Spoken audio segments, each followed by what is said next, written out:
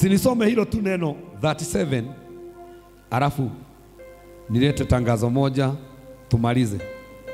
Ni tangazo mbili ama ni moja? Leo tunaenda crusade upande wa Kawangware kwa Pastor Beth, na ninaamini Mungu ataonekana. Ni Psalms 37 and verse number 19. Verse number 19 nasema ya kwamba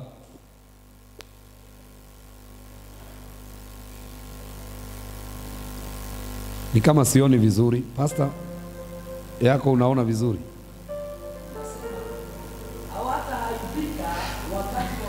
Hawatahaibika wakati wa ubaya. Hebu anzia 18.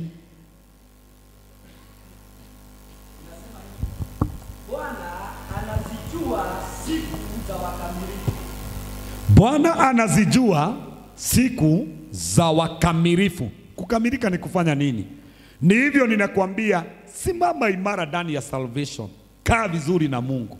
Aha. Na urithi wao utakuwa wa milele.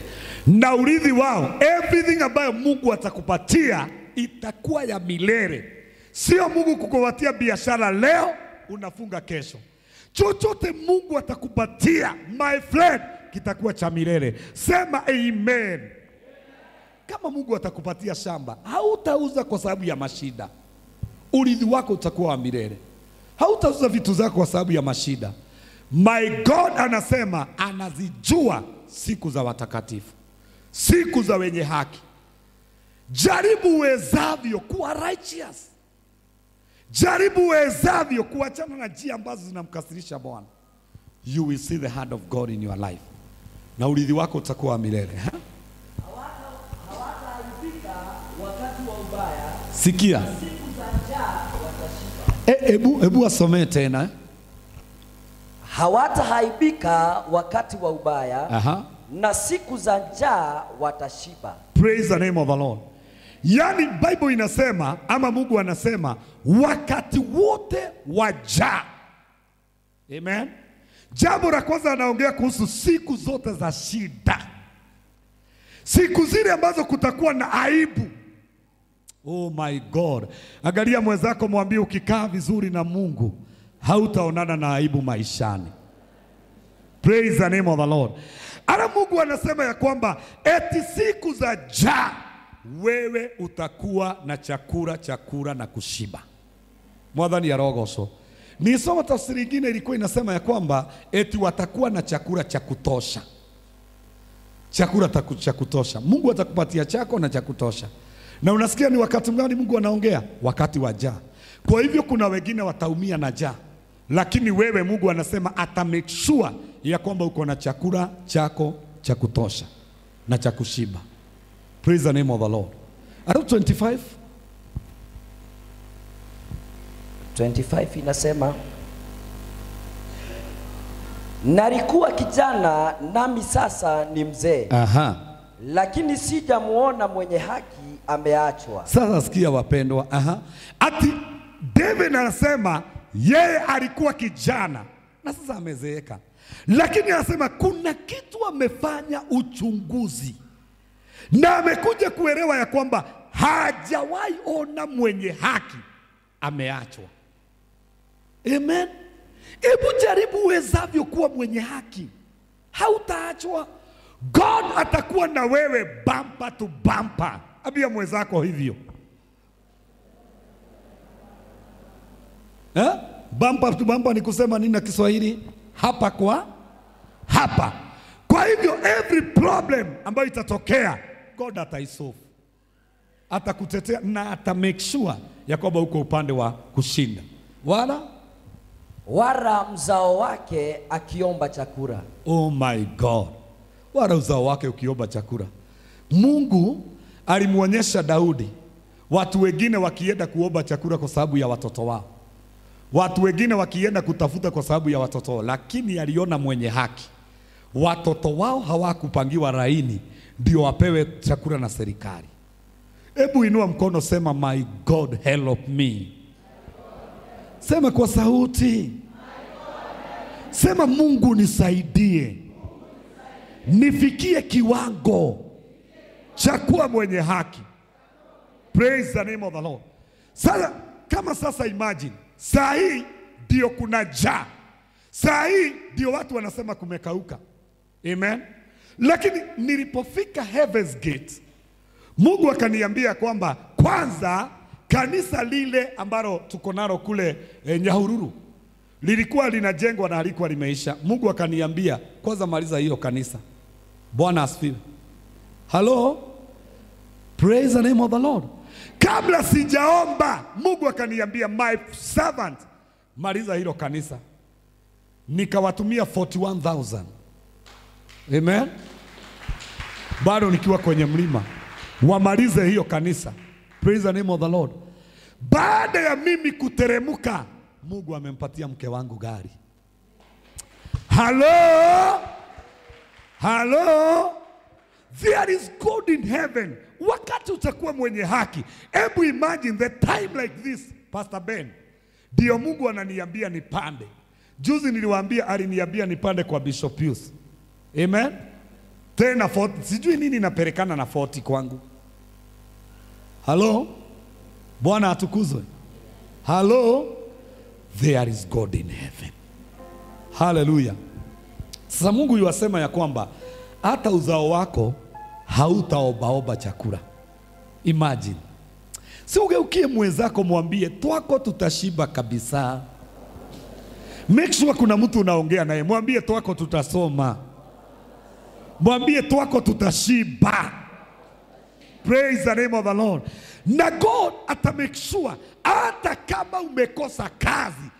By the way, sijui kana kwamba unajua wakati mtu hayuko kazi na ni mcha Mungu, ndio anakula vizuri na ndio anavaa vizuri.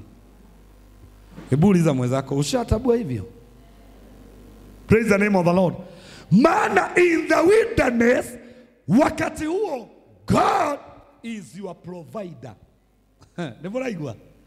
Liria wewe roinere, your provider is your maker, ni Ngai. For that, ana make sure umepata kile unahitaji. Amen.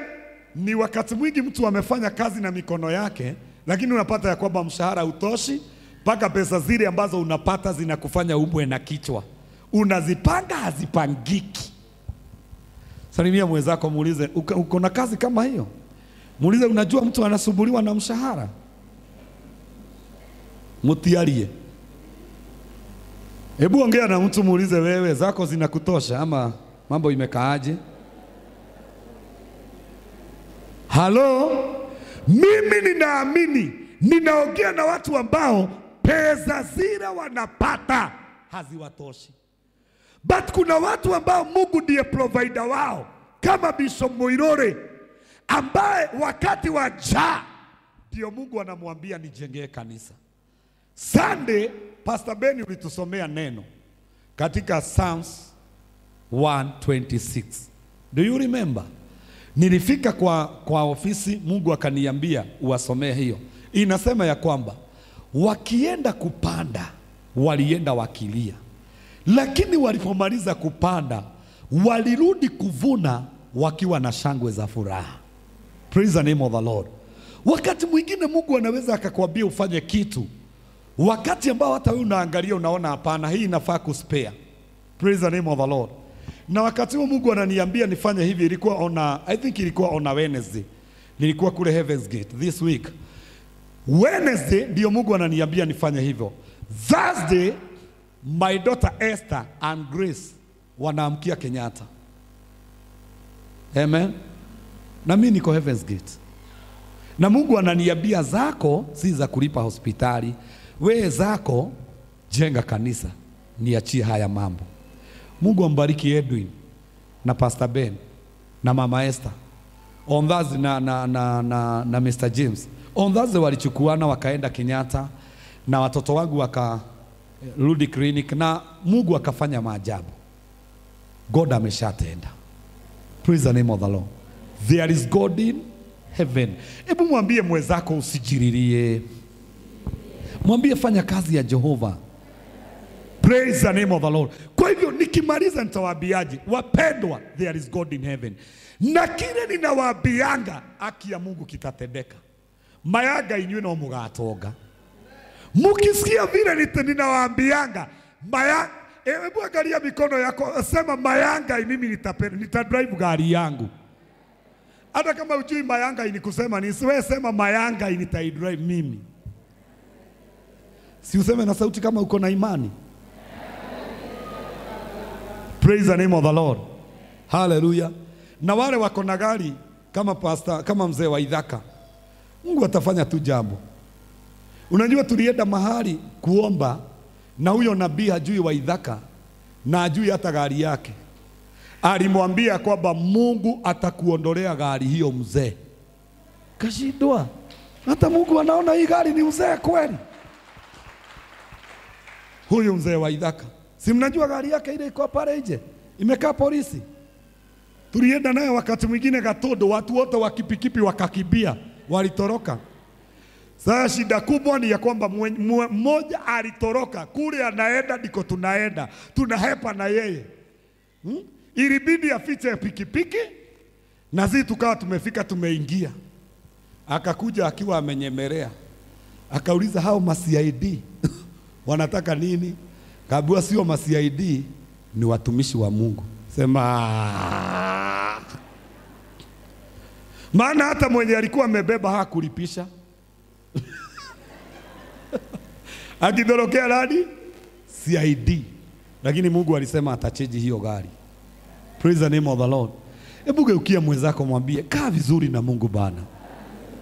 Mwambie faida itakuwa ni kwako na kwa watu wenu, na hata mimi naweza faidika. Maana ukibarikiwa unaweza ukanigonga kanyamu. Praise the name of the Lord. Na mwambie kama uko naye unaweza anza na leo.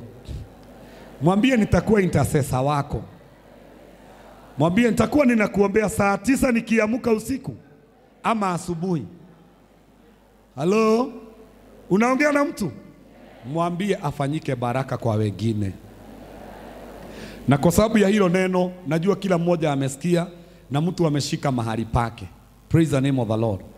Tarehe 18 mwezi wa 3